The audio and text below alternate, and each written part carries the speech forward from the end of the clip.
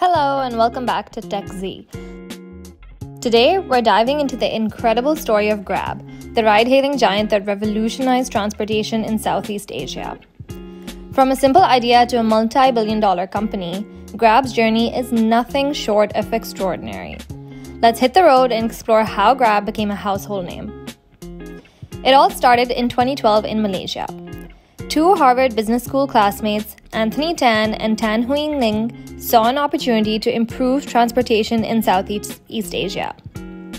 They launched MyTaxi, an app designed to make taxi rides safer and more reliable.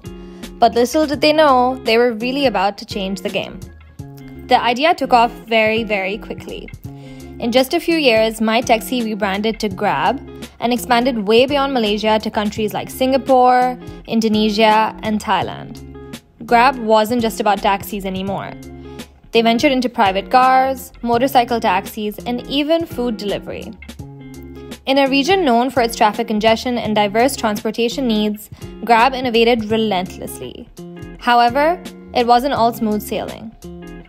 They faced very intense competition, regulatory hurdles, and the challenge of adapting to varied markets. But Grab stood out with its local understanding and wide range of services.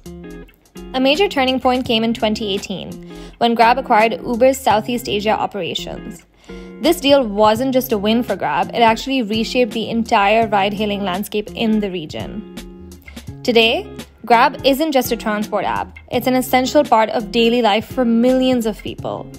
Looking ahead, Grab continues to innovate with initiatives in digital payments and even AI technology. That's the incredible story of Grab, a company that started with a simple app and grew into tech powerhouse in Southeast Asia. What do you think the future holds for Grab? Let us know in the comments below, we'd love to hear.